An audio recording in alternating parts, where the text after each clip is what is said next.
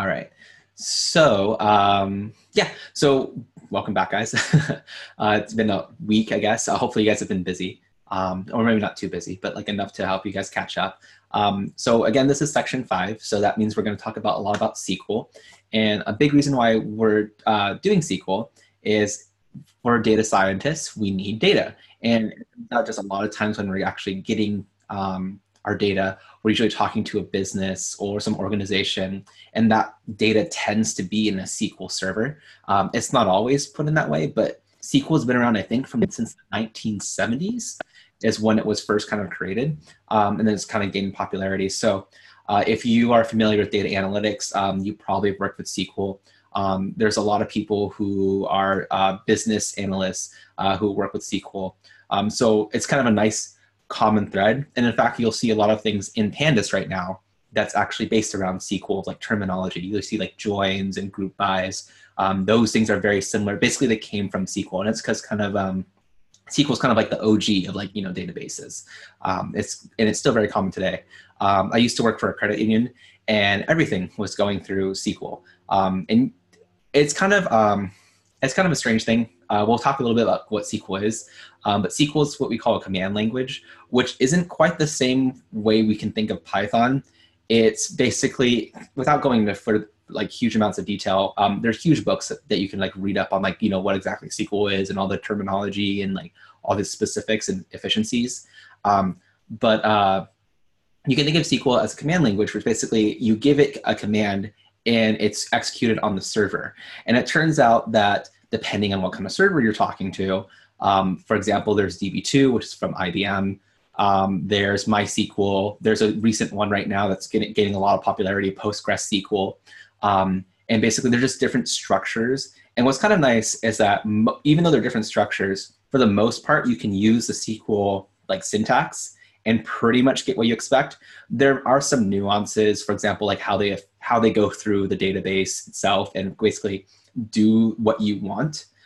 There's also sometimes, depending on the structure of the server itself, you might see things that one type, for example, MySQL might do certain things in a certain way or have a certain function that you can use, but DB2, another kind of SQL server, can't use it. So it's always important to talk to, whatever organization you're talking to when you're querying their database to make sure they have. So I'm kind of giving you like some broad strokes of like what SQL is and why it's important that we're actually talking about it. And what's kind of nice is that when we have SQL, it means there is data, or there are data, right? There are data that you can get to, which means you don't have to, quote unquote, mine it and web scrape. And those are the ones like I always say, like the dirty terms, because like we always say like dirty data and like web scraping and scrubbing and stuff like that. The cleaner we can get the data, the faster we can get into our predictive modeling, our statistical analysis, all of those good stuff. As I mentioned before, usually when we're doing data science, the majority of our time, like a good majority, I'd say 70 to 80% of your time, is going through data and cleaning it and making sure it's ready to actually do stuff with. It turns out once you do that scrubbing and cleaning, it turns out most of the time, the rest of the stuff is relatively quick. But if we can get that clean data first, it means we don't have to worry about that 70, 80%. Just know that in reality, that's not always true. And even then, you get stuff from a SQL server or wherever you're getting it, and it might not be clean. It might be something that you do have to go through, but at least it's one less step removed. Okay. So any questions on SQL so far that I kind of mentioned? Again, I'm just doing more broad strokes. Real quick, thumbs up, thumbs down for anyone who's had experience maybe with SQL before. Okay, good. I see a few thumbs up. Saw Rudy, Tara. Yeah, saw some people sideways, thumbs down. That's okay. And some of you guys might have more familiarity with it, which is awesome. Those of you guys who don't, that's okay too. That's why we're here to learn. So I'm going to go ahead and share my screen now. And whenever I do this, you guys will disappear in like half a second. And I have to go find you guys again. All right, so real quick, thumbs up if you can see my screen fine. Oh wait, I can see you. Okay, good, I see you guys. All right, good. So yeah, so real quick, the stuff we're gonna talk about right now is in the GitHub resource that I think I shared that out to you guys before. I'll share it to you guys one more time just to make sure you guys have it. Okay, but specifically we're in mod 1. Let's see here. SQL. And so you can see here, I have a couple things. This intro to SQL, we'll talk about this. It's basically just us talking about like what SQL is, and then using SQL, which is kind of borrowed partly from the curriculum, but we'll kind of do a walkthrough, like a code through, going through. All right. So I also have a resource that I mentioned before. If you guys remember, Eli had put together, one of the other instructors, put together a great resource of some material, basically some cheat sheets that are really useful, especially SQL. If you're like not super familiar with it, it can be useful just to use these cheat sheets. So I'm going to send this through this chat too. Okay, cool. And so just note there's a good like number of cheat sheets. We also have, he wrote a success recipe and some resources too. It's always super useful. And then he also has this key right here, an example of a database. We're not going to really talk about that, but you're welcome to kind of explore it through. So the first thing, I'm going to show you the sheet that's in here in that shared drive, basically some learning objectives. And I think these match pretty well with what we're going to talk about, as well as a recording. This should be in the student resources anyway, but I'm just kind of showing you. There's a recording of one of his lessons, so you can actually see a different instructor styles and maybe some stuff I didn't go through, or maybe he explains it in a different way that's useful for you. That's good to check out. And then of course these resources, one thing he always tells me is like, you know, these resources 1, 2, 3, 4, 5, 6, they're not in any particular order. They're just resources that he found that are useful. And looking through them, they're actually very useful in the sense of like understanding what SQL is and like seeing what how it's used. Okay, so again, pretty common boilerplate stuff that we have normally. And then the different cheat sheets. So there's a few of them in here. This one in particular will be really useful for joins. Joins are probably going to be the most like, I think that's the SQL stuff where it can get kind of like, wait, what's going on? So this is useful to kind of look through it. This curriculum does go through joins quite a bit, which is useful. But again, if you have more questions about it, you know, reach out to each other. There's a lot of resources to help explain what joins are. Now, one thing to kind of caveat is that when we're talking about SQL, we'll see that I'm more of a Pandas person myself. And there's some benefits for using Pandas because in my mind, it's easier for me to comprehend. It's more Pythonic, you know, I can kind of process it better. Some people who are used to SQL will go into SQL, and that's totally cool too. There's also benefits for SQL, which we'll talk about in a sense, but like why SQL is important to do over Pandas. But just know you can kind of do the same thing depending what you have. You can do the same stuff in SQL as you can in Pandas, but there's some trade-offs to do. But really great cheat sheet here. I would recommend definitely looking over this as you guys go through SQL and the curriculum. He has another cheat sheet right here, which is basically kind of shows you some how to deal with some null values, aggregated functions. We'll talk about this briefly. Nested queries, we don't talk about this today, but this could be useful, basically creating sub tables within tables. And I think the curriculum talks about this. Normally, this is something we don't necessarily do too much in, I mean, I should say, as a data scientist, I won't personally do it. I know data scientists who do. SQL can get very, very complicated. So SQL can also be very short. Sometimes you can have like a SQL line, it depends how you break it up, like, you know, 4, maybe 10 lines of code kind of deal. And the largest SQL query I've ever done personally, and to me, there's even larger, it's been like 400 lines. And in my mind, it's just like, for SQL at least, I'm like, it was kind of hard to debug, and it was a mess in my mind. But again, some people really understand it and they do it really well. So it's all up to you. Just know it's another tool set. And then there's some operation stuff. So again, look to that cheat sheet, another cheat sheet too. I'm not as familiar with this particular company right here, this Academy. But again, some of the same stuff, just very quick things for you to select things. Once you understand enough SQL, this can be useful. But I think this cheat sheet in particular is probably the one that I would go to the most. Okay, so cool. So I just want to show you guys that stuff. So we're just going to go right into it. So intro to SQL. Okay, what is a database? So a database, as you guys can probably guess, holds a bunch of data. You guys probably already know like a little bit of like what databases are. You can kind of get that idea. But you can think of it as like a set of table of data.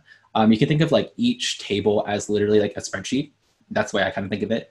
They're structured in some way. If you guys, you know, familiar with Excel, also data frames, that's basically what a spreadsheet is, right?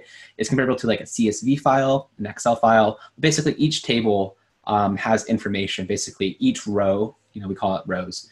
Each rows are one single data point, represents one entity. And then each column would represent, you know, what the things are represented, or what like specific attributes of that row. So again, pretty similar to like a Pandas data frame, okay? So this shouldn't be like too hard to understand. But the big thing is about the database structure, because a database structure can actually have a lot of information in it. So we can have a spreadsheet. If you ever try to open up Excel, like a very, very large spreadsheet, depending on your computer might freeze up when you try to open up this Excel spreadsheet. So databases are basically a way, especially back in the day when computers had very, very small amounts of memory, you couldn't load everything into memory like Excel does. Nowadays we have like, 8 gigabytes of RAM easy. Back in the day, we didn't really have that much RAM. So you have to figure out a way to get little by little, and SQL allowed you or databases allowed you to store a bunch of information and then pull that information little by little as you want to, okay? So when you talk to a business, you're going to usually ask for something called the schema, or sometimes you'll hear like a database dictionary. Basically, your schema is like made of tables, and it shows you a whole bunch of information about that database. And so the reason why we have multiple tables, okay, so it can hold multiple things. So sometimes if you ever work with someone who's done Excel and someone gets a little too crazy with Excel and doesn't organize it really well, it can get really, really messy. Databases can help you. Well, databases are very structured, so it's hard to make it messy. You can't have like random columns in there. Basically, especially for SQL servers, is you have to have specific types. So in this column, if it's going to be an integer, or if it's going to be, a float, or if it's going to be a Boolean, it's only going to allow those values. It's not going to let you put whatever you want in there like Excel would. So this is one reason why databases can be really useful. It's very structured. It means that you have predictability on how to go through it. And that's the reason why we use databases. Also, you'll hear this relational database. And relational database means that there are built-in relations. So each table you can kind of think of as like represents something. So for example, these little rectangles right here, these squares, they're representing one table. So for example, I have a table of products, and I have a table of order details. I have a table of orders, right? And so each of these tables holds information, in this case, information about orders, information about customers, information about employees. So that's the kind of idea like how we structure our tables. If you're really curious about structuring this stuff, this is closer to data engineering, but there's something called tidy data about saying how you should structure, basically the philosophy of how you structure your data can be really useful. It's kind of suggests looking into that if you're curious about how do you decide what goes in a table and what doesn't go in a table. Turns out it's a little more subtle than just saying, oh, whatever seems to fit in there, okay?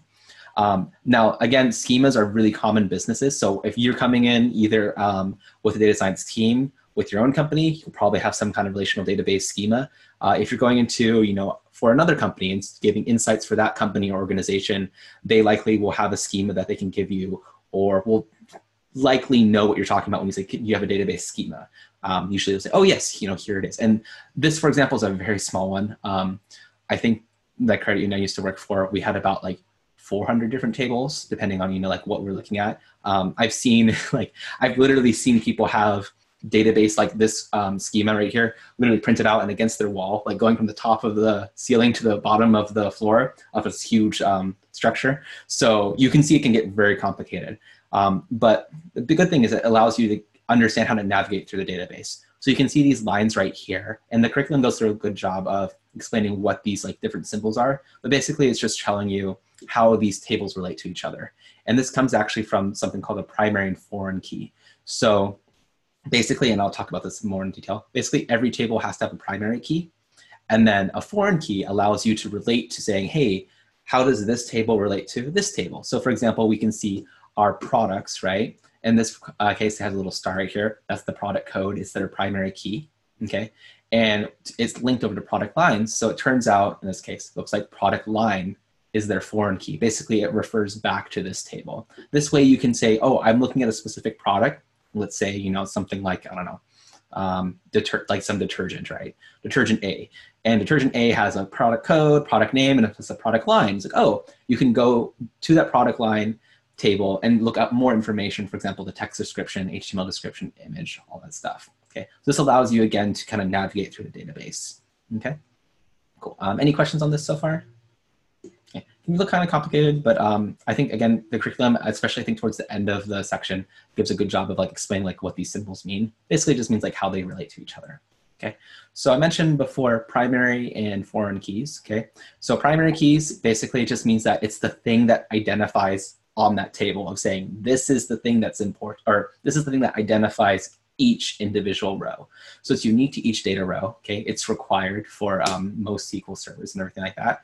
And it basically, again, it has to be unique, right? So if you think of like, let's say I have a table of people, what might be a good, if I had to put something in there, like just kind of think of like what you could put down for person, what would likely be a good key, a good primary key for a table called persons or people?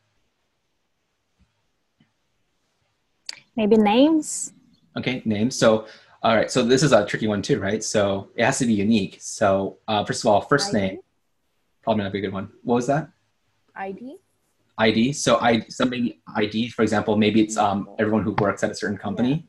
It could be like their ID. Maybe an email or a phone number. Okay, email, phone number, good phone number, and emails would be much more specific, right? It's it shouldn't be. I mean, it's possible they have the same phone number, right? Like, but it's much less likely. One thing I didn't mention is that you can, for a lot of times, usually we don't do this, but you can use a primary key as multiple fields. So for example, if you did have something like Giovanna said, like a name, you could possibly use first name, last name. Of course, even then, if there's a lot of John Smiths, in the US, it's going to be a huge problem, right? So that can be a little issue.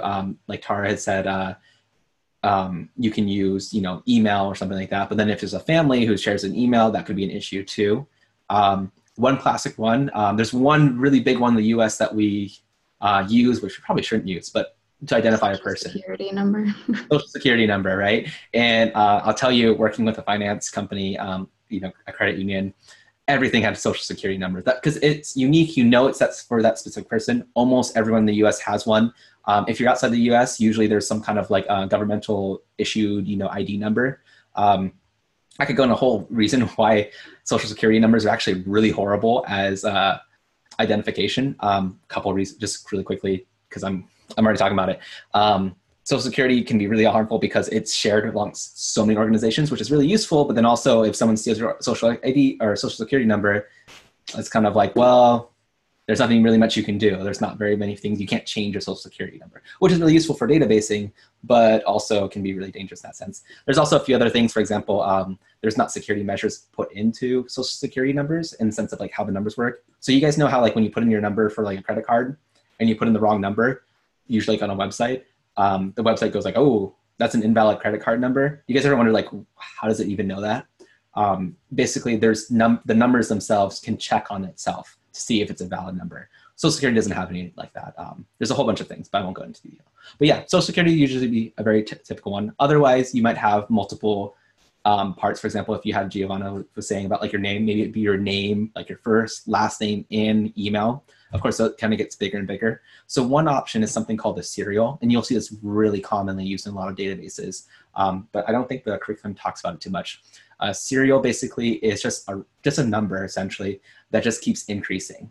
And so it doesn't really matter what the number represents. It's basically like, kind of what Rudy was saying with an ID. It's kind of like an ID specific to that table. So like starts off with 1, the next person that gets inserted is 2, the next person is 3, and so on and so on. And that way for sure that's always going to be unique because it's always just increasing. And if you remove someone, you just keep counting up. Okay. So that's primary keys. And foreign keys, I didn't really go into detail here. Basically, foreign keys are primary keys for another table. So if I wanted to reference, like I said, customers, right?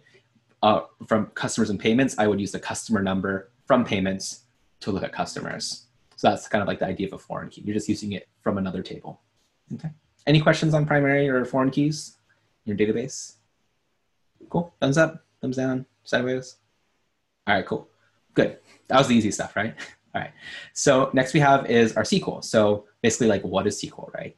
Well, one way I kind of think of SQL is it's kind of like the intermediary between like your database and you. So you can think of it like I will write a SQL command and I will say, okay, send this off to the server. The server looks at my command and says, oh, this is what you want to do. And it'll do the process and then send me the data across, okay? So this is actually why it can be super useful in that sense that you basically have the server take care of it for you. You don't have to worry about your computer doing any work. Now there's some other reasons why we have to worry about, or not worry about, but we consider it up. But I can think of it like, it's kind of like a back and forth. It's kind of like your messenger. That's the way I envision it. I don't know if it's the perfect metaphor, but I can imagine it being like, hey, like you give a message to, let's say, I don't know, let's say you're some business person. This is a metaphor, right? You're some business person. You give it to like, your intern. Say, hey, I need you to go across town and find out, ask the business how many, employees they have. And so you send the little note with your intern. Your intern just runs across town, asks the business, hey, how many employees do you have? And they say, oh, we have 35. And you're like, okay. And the intern comes back to you and gives you that information. So in this case, like that, the business you started off with is kind of like you asking for information. You're working on like a Python script. Your messenger is kind of like the SQL command. And then that other business is like this server. So you can kind of think of like things being passed back and forth, okay? Versus like the other option, which we could do in Pandas, is say, you tell the intern, say, hey, give me all the papers related to employees. And he goes across the business, asks for, hey, I want all the papers related to employees. And they get this huge stack of papers, and the intern has to like walk across really slowly across town because it's so many papers. And they finally get to your place, and then you have to sort through them yourself.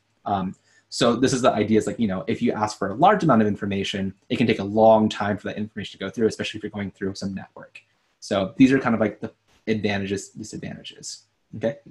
And like I said, it's old school, and not in a bad way either. It's old school in the sense that it's been around for so long, so you're probably gonna bump into it even if you don't want to.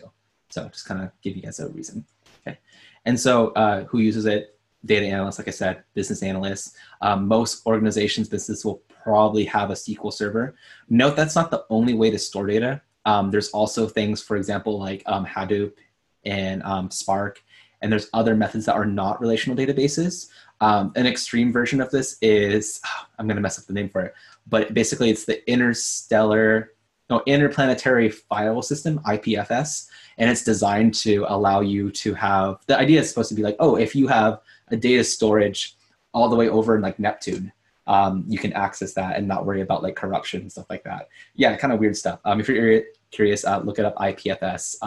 But there's other structures you can have that are not relational databases. And there's some reasons why you would have that. For example, backups or just large amounts of data. Okay, and again, why SQL? I kind of went through a bunch of this. It's fast, as long as the server is fast.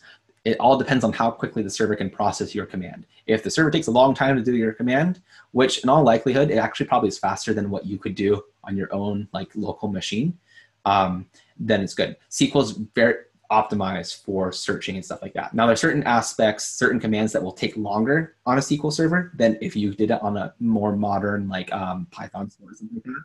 But it just all depends on the situation. And again, it's super common.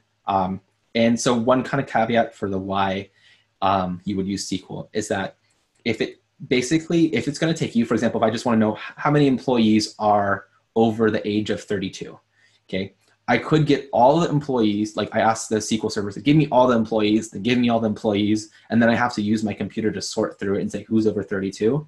If I can instead tell, and like let's say there's only like 5 employees out of like, I'm just make something up, like 3 million, I have to get all the 3 million people, then look at those 3 million people, and then look for the 5 that are under 32. If I can tell the server, say, hey, before you send me any information, just give me information of people who are over or under 32, and they can do all the work, and then send you just 5 results. In that case, like it's much smaller. That's an extreme case, but I'm kind of showing like, oh, if it takes more effort for you to sort through it, if you have to get all this information, which can take a long time to transfer over, if you can just get the server to do it, that's why SQL can be really useful. Okay, cool. So that's kind of like my quote unquote quick, overview, like what SQL is, like why we're using SQL and all that stuff. Any questions that you guys might have? I have one. Mm-hmm. So that that loading of data with the condition, can you do that with Pandas, or you need the whole data frame in your machine? You think a condition like you said, I just want the employees under 32, and then you load that information. Can you do that with Pandas too? Yeah, absolutely. And it turns out almost everything we could do with SQL, we can do in Pandas. It just comes down to, are you doing it on your machine, or are you making the server do it for you? So in that situation, you guys can probably think in your head a little bit like, oh, what would I do if I was given this data how to find the employees who are under 32, you could absolutely do this with Pandas. And to be perfectly honest, that's what I tend to do. To be more honest, it's probably not the best way to do it. But then you need the whole data frame in your computer. Right, and that's the thing. There's some ways you can get around this, but the way Pandas works, we'll talk more about this, especially in Module 3, and saying, okay, we have large data sets. How do we deal with these things? It turns out Pandas, if you guys are familiar with computers, computer science, you have to load the full data frame within memory in order to process it. So if your data frame is, let's say, 300 gigabytes big, your computer has to fit it within its RAM. So if you don't have 300 gigabytes of RAM available for you, you can't process it through. There's some ways you can go around this. And there's things, for example, there's this recent development called, was it Pandas?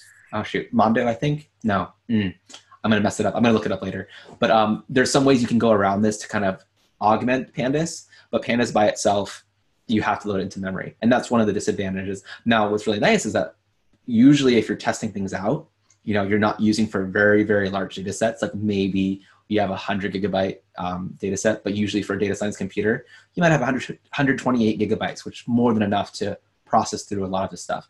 But if you're doing with very, very large data sets, for example, images in particular, I worked with a data set that was like almost a terabyte large of just images. And there's no way I could process that completely on my own on my computer. I could maybe try to get a cloud computer, and try to get as much memory as I possibly can, but that's also very expensive.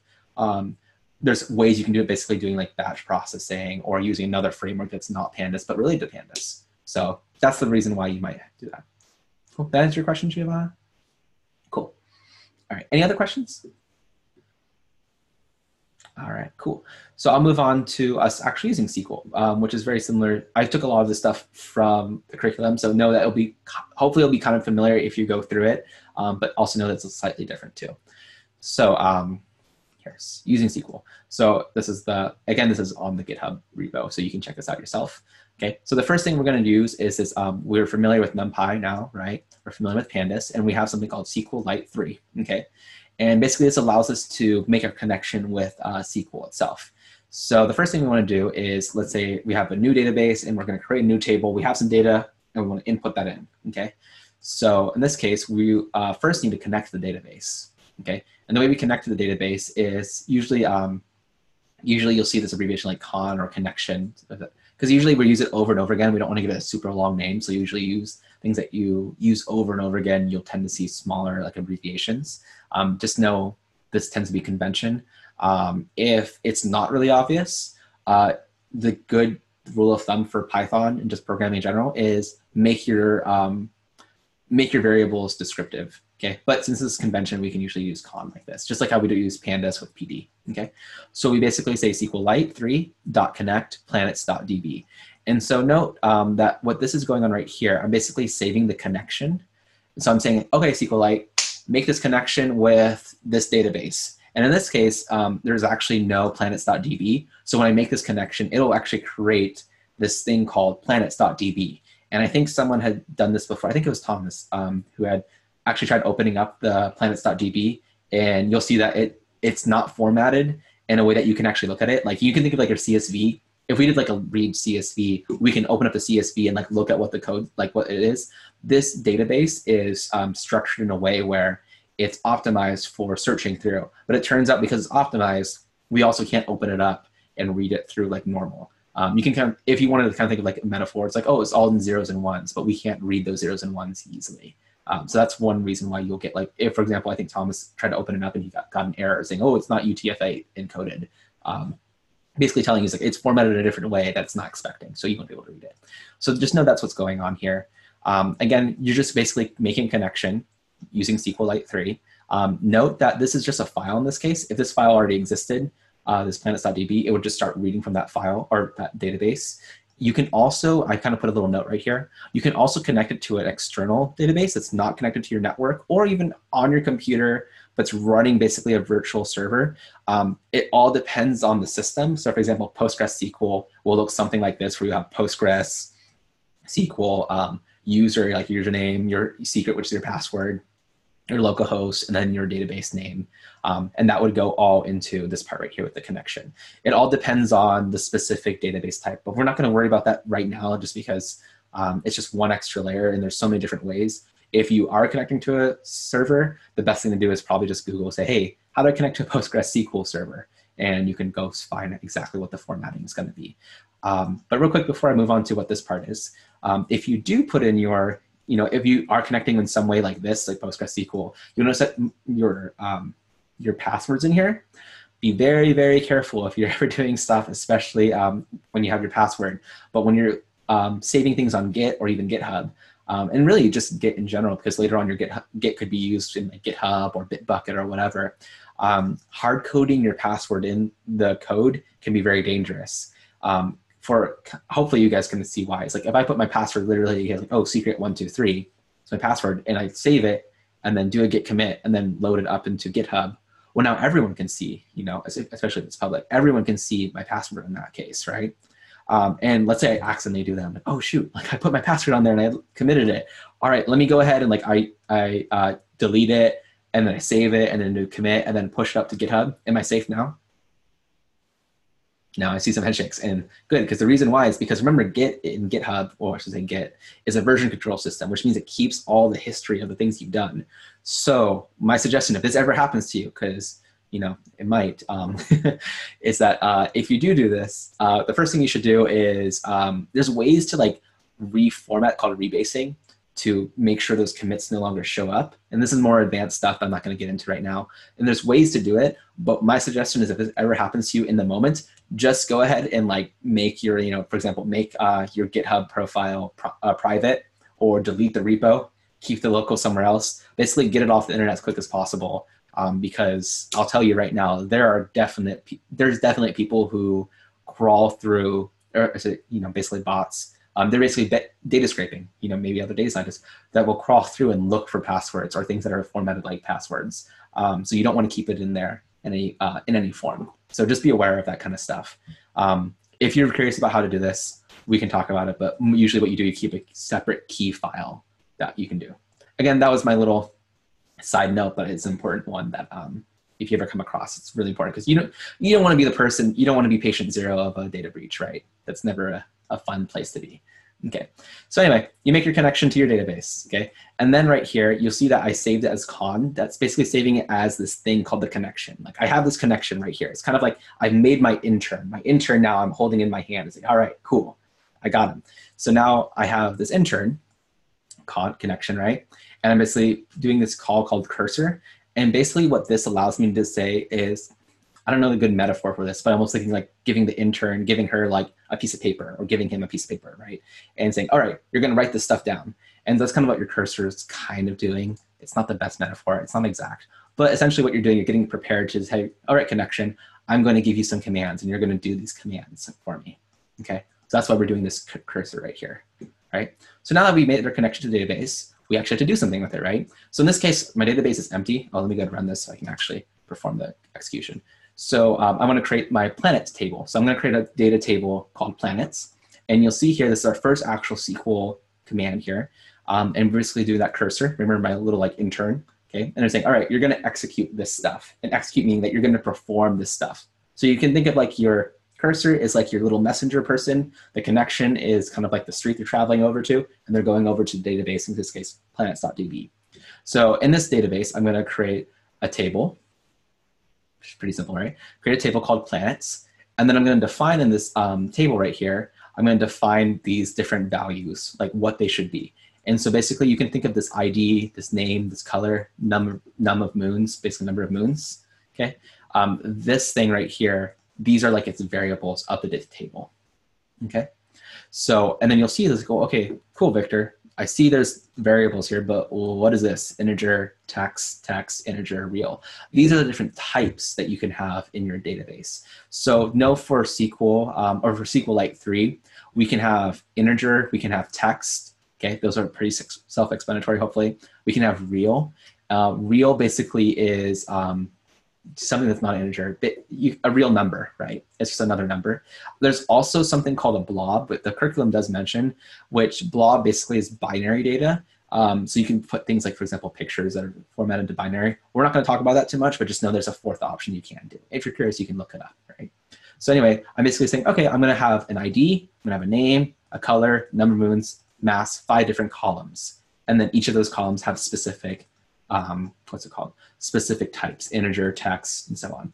And note that I have this thing primary key. I'm just saying, hey, the ID, pretty obvious, should be its primary key, right? So again, that's how I create this table. So if I run this now, it'll tell my cursor, go ahead and execute this thing, and you'll actually see that it'll return this guy right here. We'll talk about this actually in next section, in section 6. But basically, if you kind of want to look ahead, this is an object. Basically, it's returning an object saying, okay, it's been executed, it's all set. And this will be important when we actually want to get results, okay? Right now, we're just giving the database something. So cool, I created a new table, basically. I created a new spreadsheet with those different columns. Awesome. So now I can go ahead and add even a new column. So that, oh shoot, I forgot to add rings. Like I wanted to put rings in there. I can actually alter the table, planets, and then, so alter the table called planets, add a column, right, called rings, and then set that to a Boolean type. Oh, I forgot Boolean. Boolean is one of the other types you can use, okay? So just know that you can do this. And note that, again, when you read the curriculum, you'll probably go into more details. There's a lot you can do with SQL. But one thing you should note is that you'll notice that I had spaces here, the new lines, and I didn't have spaces here.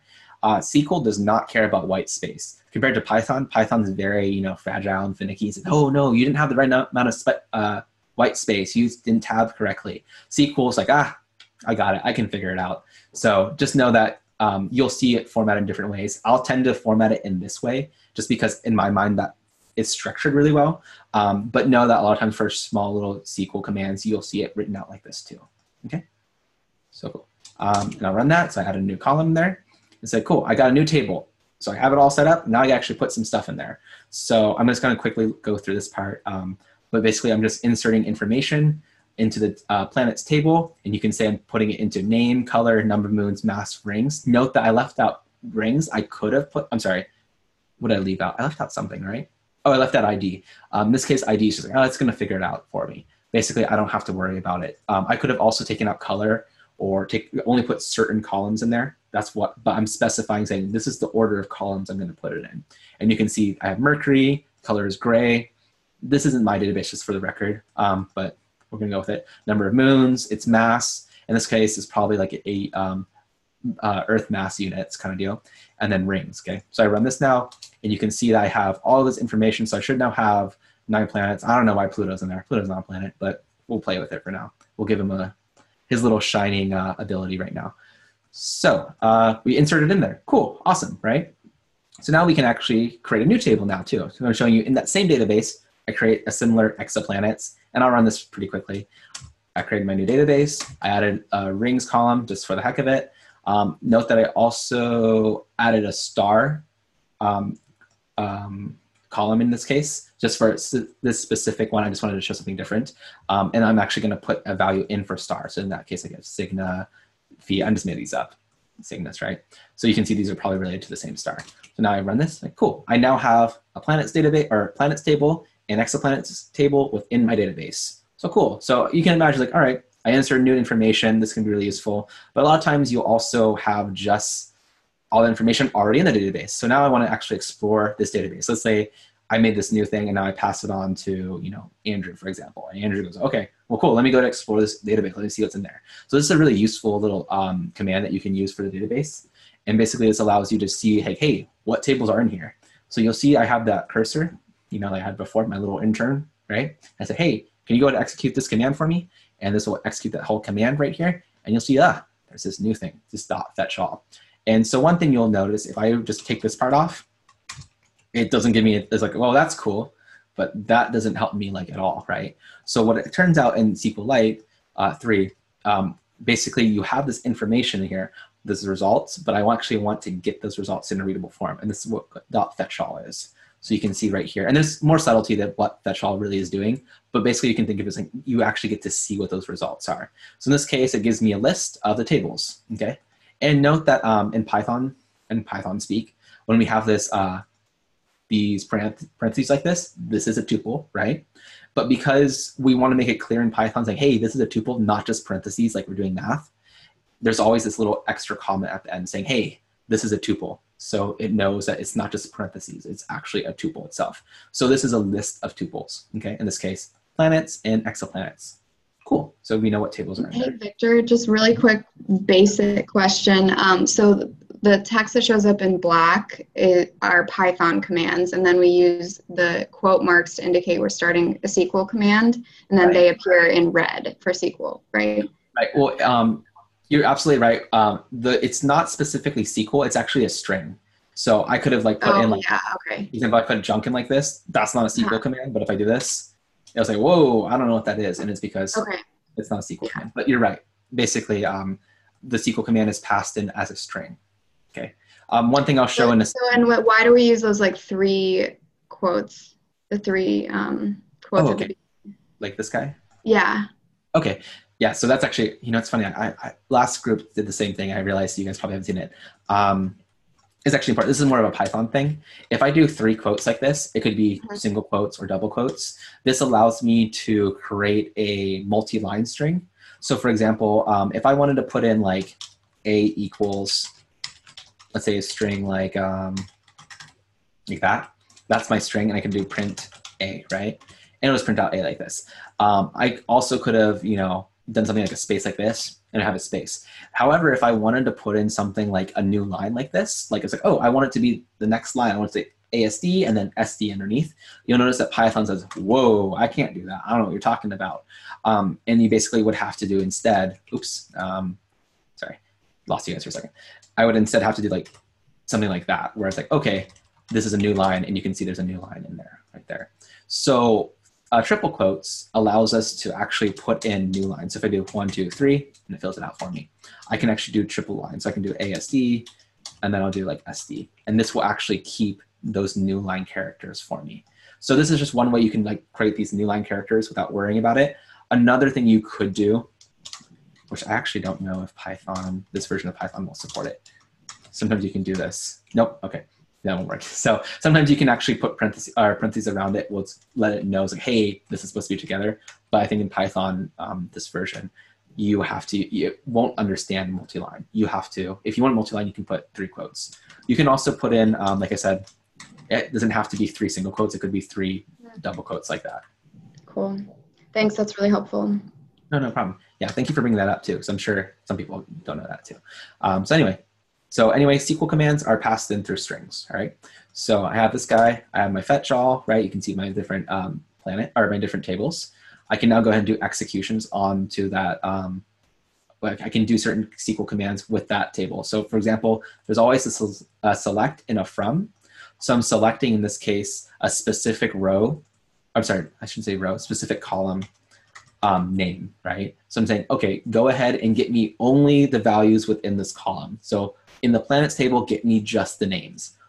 Okay, so I run this right now and you see Mercury, Venus, Earth, Mars, and so on. Okay, I could also do something like I can do multiple columns. So for example, I could do planets.name, planets, what was one of them? Let's say color, right? So I can say, okay, get me the name and also get me the color for the planets table.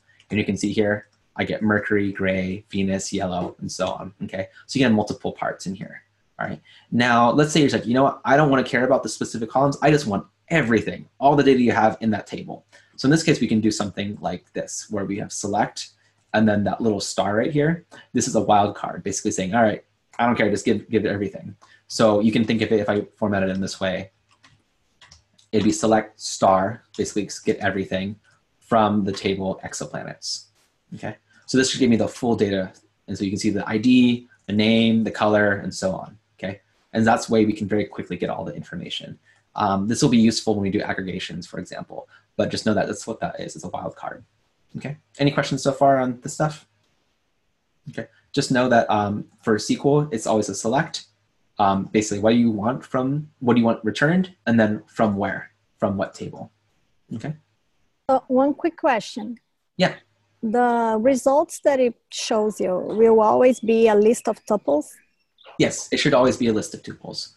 Okay. So for example, I'm trying to think if I can give something like this. Let's say, it's not going to give me, I'm trying to think if there was like if there's no results, it will just give the empty list of an empty tuple. Okay. Okay. You can go ahead and play around with that a little bit. So, okay, cool. So cool, wildcard, awesome. And so one thing you want to say, well, okay, this is nice, but I don't know, like, I don't know what this is supposed to be. If you look at that, right? Like, I see this is supposed to be ID, a name, but if you were someone who just got the database, I'm like, I don't know what this score is supposed to represent. Like, it could be anything, right? So what we can do is actually get the rows. And the curriculum actually shows this part right here, which can be kind of confusing, to be quite honest. But basically, it's a list comprehension. So have we seen this list comprehensions now already? More or less. You guys probably come across it. Just know, like, basically, it's a for loop. So I'm just going to quickly write what this looks like. So for description in cur.description, description, oops, 0. Okay. And I'll do something like this, like all equals this. Oops, that's not a good one. I'm still not used to this keyboard. Okay, so essentially this right here, you'll see like I set a new all list, empty list, and then for each description in current description, which I'm just gonna give you a hint right now, it's basically just a list of tuples, okay? So in that list of tuples, give me the description, give me the first elements in that description, and append it to this list. That's what this is doing. But it's a quick way, so I don't have to write this. You can see how long this took. List comprehensions allow me to just write it all. So you can see there's the for loop, for description in cur description, get just this thing and save it into a list. That's what those brackets are for. Okay, and then I'm just gonna print it out. So you can see, if I do this now, you can see I get the column names, ID, name, color, number of moons. That's what that 4 and 1 represent, okay? If I just want to prove it to you, like, no, I'm not pulling your leg. It is the same thing. You can see it comes out the same thing, okay? So again, this is a list comprehension. Just know that this cur.description is probably the hardest part. It's like, wait, what is this? And that's specific to SQL like 3, right? All right, so kind of using this, like, well, this is a pain. Like, I don't know about you guys, but like, I don't want to type this out every single time, right? This is just kind of annoying. So we can actually create a function. So for example, I'm just gonna go ahead and use a function called SQL with columns. I get the query, which is gonna basically, when I say query, it means like the SQL command, right? And then I have the cursor, I'm saying, all right, give me the cursor. In this case, I have a default value. You don't have to put that in there. Basically, I give a query, the cursor, and say, all right, go ahead and perform it, and it will give me the full result. So you can look at that a little more carefully as you go through it. But now if I have the SQL command, select star from exoplanets, just like we had right here, okay, I can actually use that, and it will give me a list, which includes this beautiful description right here, okay, all the columns. So this way I can quickly do it all at once. So this way allows you to adjust things how you want it. If you're doing things over and over again, I can just create a function that makes it nice and easy. Okay. Again, I'll let you look over this. It's just Python in this case. But you can see like how that, if I'm doing the same thing over and over again, I can just make a function for it. Okay. So I do have a few more minutes, so I want to make sure I go through this. But any questions on anything I've gone through so far? Okay, just kind of quick check, thumbs up, thumbs down, sideways on how you're feeling with stuff right now. And it's okay if you're just sideways. All right, cool. And I like to say too, is like, you know, if you're ever sideways like this, that's actually a good place to be because I'm teaching you some new stuff. So it should never feel like you don't understand it, right? Or it shouldn't feel bad for not understanding it. Okay, so I'll go with a little more exploration. So in this case, like I showed, you can do multiple rows, right? I have name, color, number of moons from exoplanets. So you'll see here, I actually save it as a SQL command. I'm saving that string. So if I run this now, right? And if I go ahead and do like a print, oops, SQL command. Okay, you can see this is a string. That's all I'm doing right here. So I'm saving this for later. And then what I can do is like, okay, I got this string all saved up. I can just go ahead and pass the string in with my handy dandy function, right? And I can go ahead and display the results. And you can see, oh, cool. I have the column name. It's like, well, number of moons. It's kind of diagonal, right? It's not the best thing in the way right now. It's like, it would be really nice if I could have a data frame, right? So turns out we can. So that's the whole point I'm kind of getting to. So we can actually create a data frame, and we can do the first way we can do it, like I said, is with list comprehensions, which like you can see, like, look at this code, like just not even looking at it, you're just like, oh man, this is a lot to kind of process through. I'm basically doing the execution of the SQL command, getting the fetch all, then with the results. And basically, this is what I think the curriculum shows. Results, which is going to be the data itself, and they get basically just the columns, the description, this list comprehension. And at the end of the day, I still get my data frame, which is nice and pretty, right? but it just took a lot of time, right? And you can imagine if I'm doing this for every single data table or subtable I want, take a long time.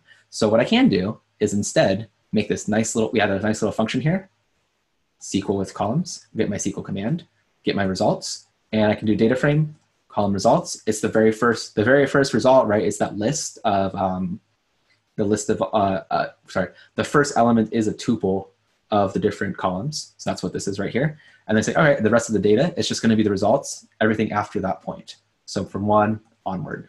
Okay, so this is just more Python. So it's a little neater and I get the same exact results. So again, you could even put this probably in like a whole nother function if you wanted to, like say SQL, like get SQL for data frame or something like that. And you could return a data frame instead. So again, another way you can kind of do things, right? Hopefully that is not too confusing with making your data frame. Pretty good on that, right? Cool, good. There's probably more practice with Pandas. Just know that it's something you can do, okay? So again, last couple things, I'm not gonna go into full detail. There's a lot, like I'm gonna make it really clear. There's a lot more detail in the curriculum, obviously because we can do a lot more within an hour by reading it kind of stuff. So just there's a lot of options. But just know that aggregations and filtering, basically whenever you call SQL, you can actually say, hey, I don't wanna do this on my computer. I want you to do it, server.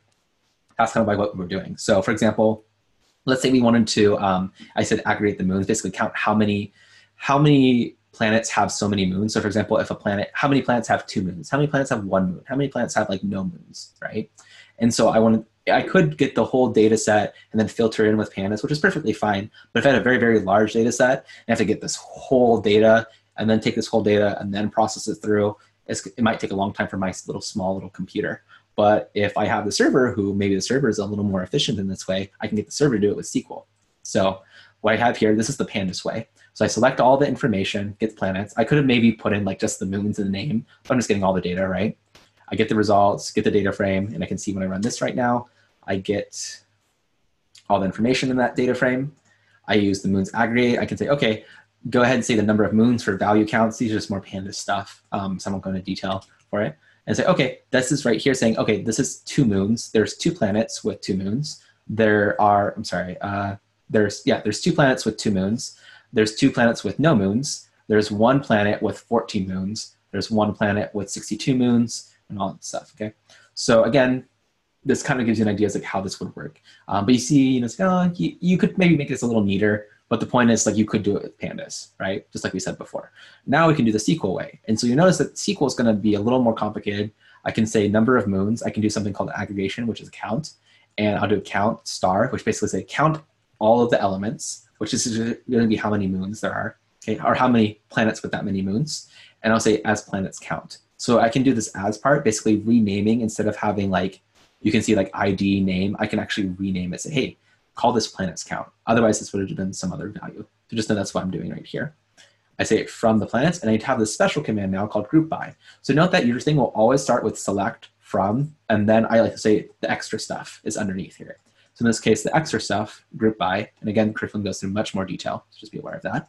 I'm gonna group it by number of moons. So basically it's gonna say, all right, it's gonna group and say how, all the ones that are, have no moons, all the ones that have 2 moons, all the ones that have 14 moons, group them together and then count how many there are in there. So you actually see now, I'll get the same value, but in this case, you can see I get, what's it called? 2 planets with no moons, 1 planet with no moons. I guess I should have swapped this around so it would have been a little easier to read. There we go. So there's 2 planets with 0 moons, 1 planet with 1 moon, 2 planets with 2 moons, and so on. Okay, so you can see that's the same concept that I've done with Pandas. I could do it with SQL. And then I know we're a little almost time, but I'll show you this last one. Is I could do something similar with filtering colors. So for example, I just want just the ones with the color, what did I do in this case? The color blue. So I get the full data set, I can see all this part. You can see, oh, I want anyone that has blue. So blue, light blue, dark blue, I want these planets. So I could do this with Pandas, saying only blue planets. I do this mask right here to filter it through. So this is gonna say, hey, the string, does it contain blue, right? I get that from the data frame. I basically do this funky stuff with Pandas, basically saying, with the dot lock, basically saying like, all right, get all of the rows, but get only the columns name and color, okay? And so when I do this now, I actually get everything that's blue with the name and color, okay? Now the SQL way I could have done this is say select the name, the color from the table planets, and then lower.